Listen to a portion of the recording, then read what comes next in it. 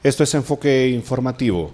Vamos a tratar en este momento un tema fundamental que ha sido motivo de crítica, sigue siendo motivo de crítica por parte de un sector del periodismo. Ustedes conocen que año tras año se realiza en Cajamarca, del 25 al 30 de julio, la Feria Fongal, una feria que congrega la participación de diversos productores, agropecuarios, agroindustriales y por supuesto congrega también la participación de grupos artísticos, la cultura en general.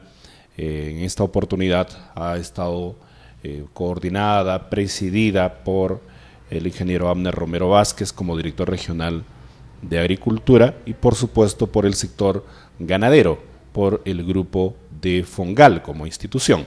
En esta oportunidad está con nosotros Julio Palacios Matute, ingeniero de profesión y secretario de la feria de este año. Él además ha coordinado las actividades culturales para conocer su versión también ante estas críticas, una respuesta ante la posición de un cierto sector, no solo del periodismo, sino también de algunos pobladores y pobladoras de esta región. Buenas noches, ingeniero.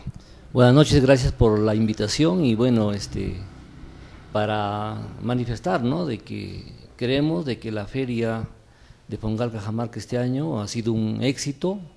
Hemos visto la participación, ¿no?, de la producción agropecuaria, agroindustrial, artesanal en Fongal Cajamarca.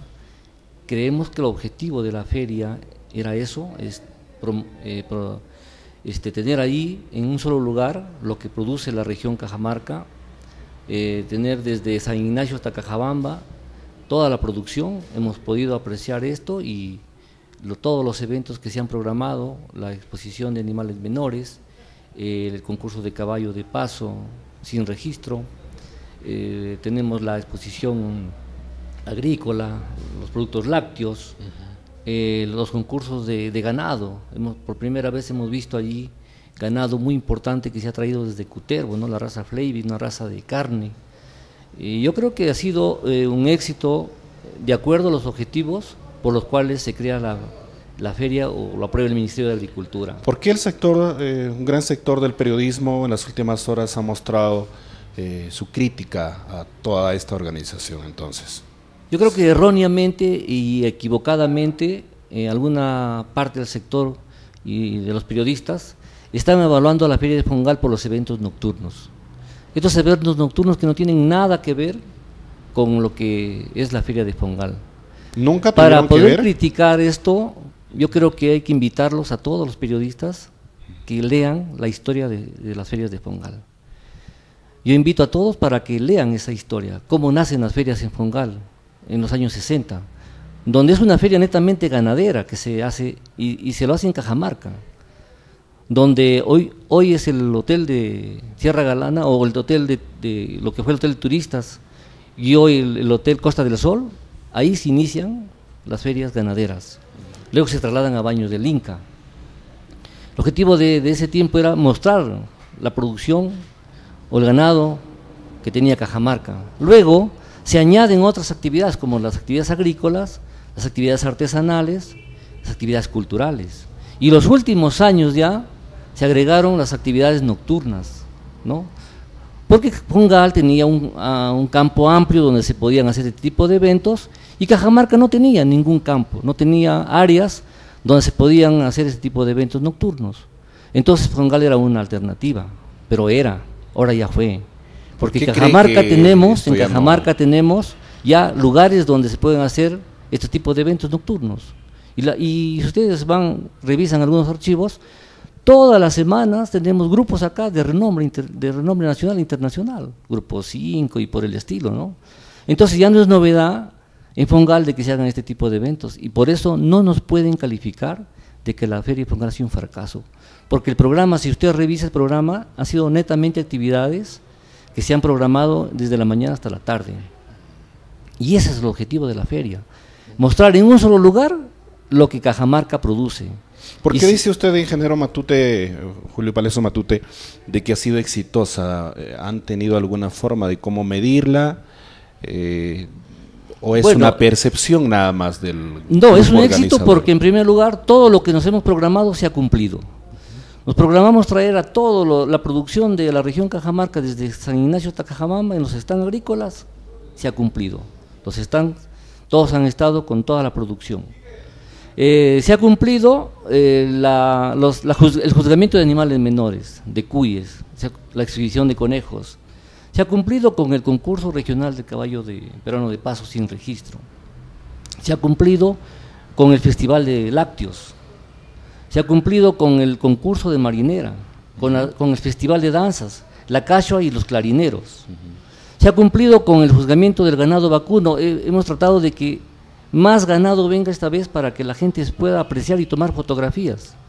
Prueba de ello es esta raza que por primera vez se ha visto en el campo ferial, ¿no? Que es la raza Flamey para carne. Ha habido razas Jersey, ha habido las tradicionales razas que siempre se han expuesto en Fongal, como son la Brown Swiss y la Holstein. Entonces yo creo que si lo vemos por allí, es un éxito porque todo lo que hemos programado se ha expuesto.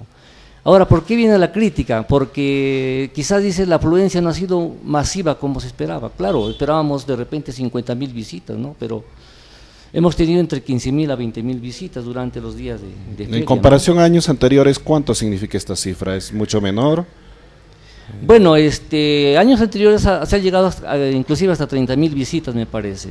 Pero es que estamos saliendo de esta feria que no se hizo el año anterior. ¿Creen ustedes que afectó la no realización de la misma? Porque había la noticia de que Cajamarca no sabían si se realizaba o no la Feria de Fongal. El Ministerio de Turismo también nos puso una pequeña traba de no sacarlo a la feria en el calendario turístico nacional, que se reparte en las 25 regiones. Ha habido una fuerte oposición de gente interesada en que Fongal no se realice y se fracase en Fongal. Prueba de ello es que algunos restaurantes, antes que comience la feria, han abandonado por gente que les incitaban a salir de la feria, que era un fracaso. Entonces, contra todo esto y contra las demás actividades que se han hecho paralelas, como una exposición en la Plaza de Armas de artesanía, un concurso de caballo de paso paralelo cerca del aeropuerto, contra todo eso se ha tenido que luchar.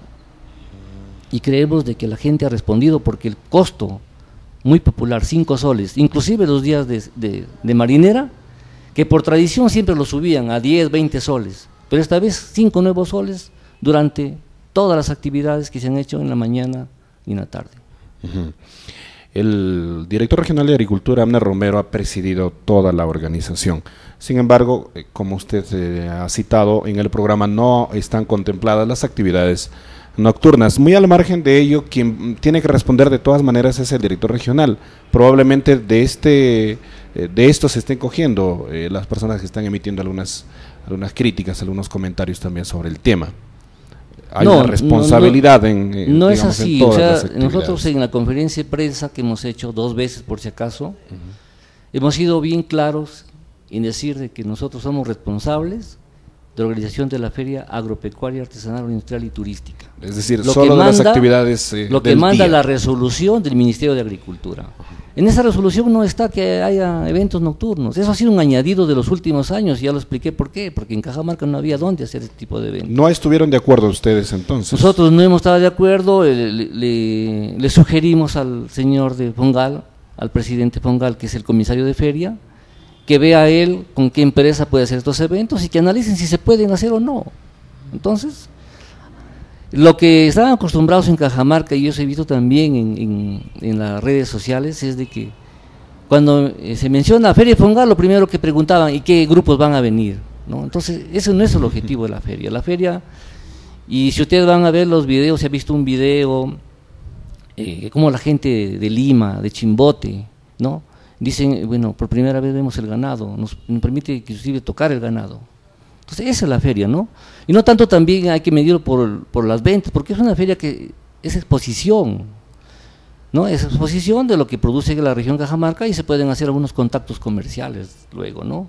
Pero no traemos grandes cantidades porque sería pues también algo, ¿no?, antieconómico de repente traer grandes cantidades.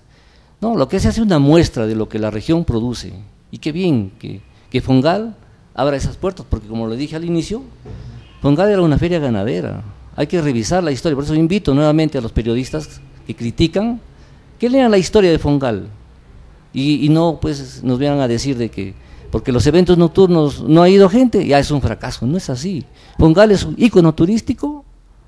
Ustedes tienen la oportunidad de ver los videos, como la gente viene de Lima, de Trujillo, Chiclayo, Chimbote, a ver lo que la región produce, ¿no? Y eso se ve en los videos. Ingeniero Julio Palacios, vamos a tener que hacer una pausa. Aclarado este tema, vamos a volver para hablar sobre algunos proyectos que está llevando adelante la Dirección Regional de Turismo, Dirección Regional de Comercio Exterior y Turismo, Cajamarca, proyectos que tienen que ver justo con este sector. Ya regresamos. La pausa, volvemos.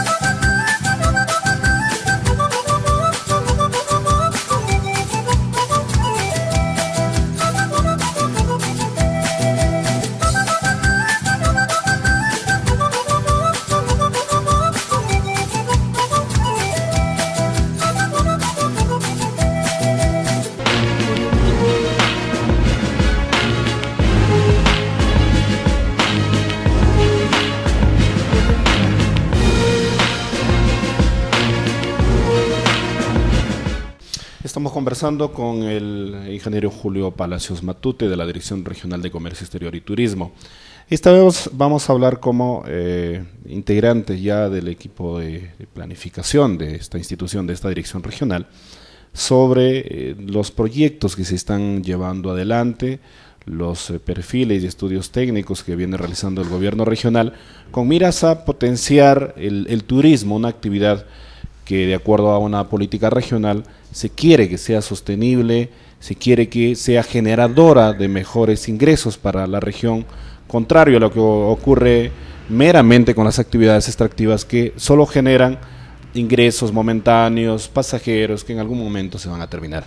Ingeniero, ¿qué nos puede decir sobre el tema?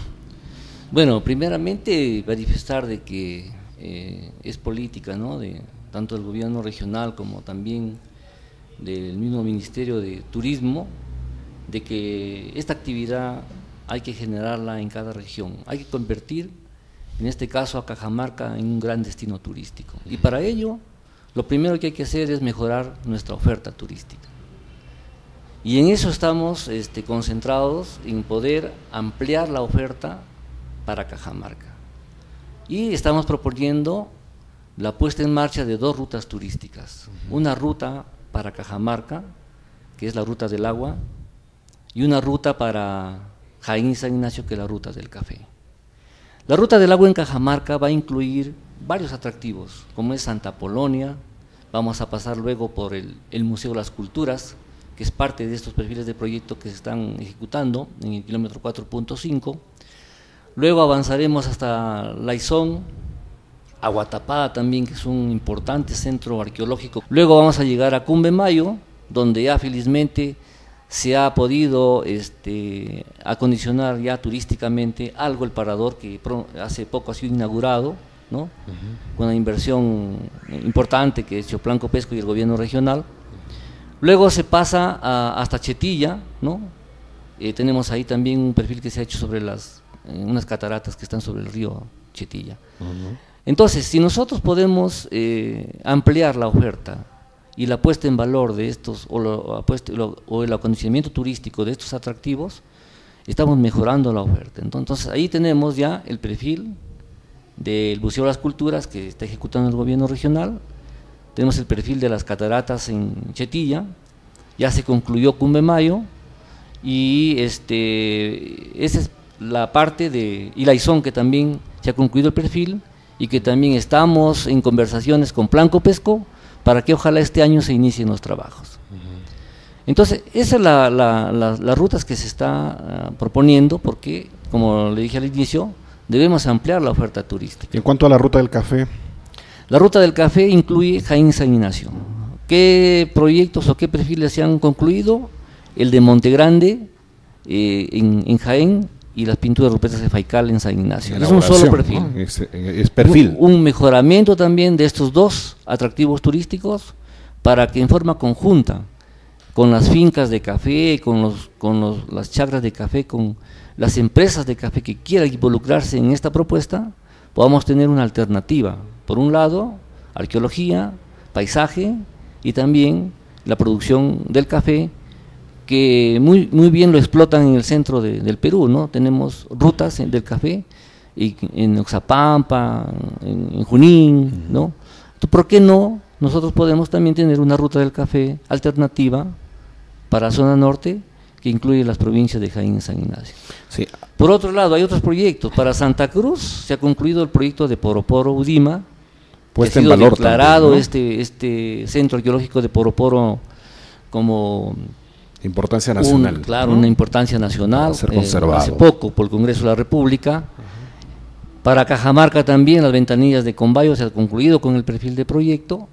Y para San Pablo tenemos Cunturhuasi, que también se va a mejorar la infraestructura turística para que el visitante pueda tener mejores condiciones de visita y pueda pues quedar satisfecho de una visita a Cunturhuasi, donde está el oro más antiguo de Cajamarca. ¿Cuánto de dinero suman todos estos proyectos a nivel de perfil por ahora?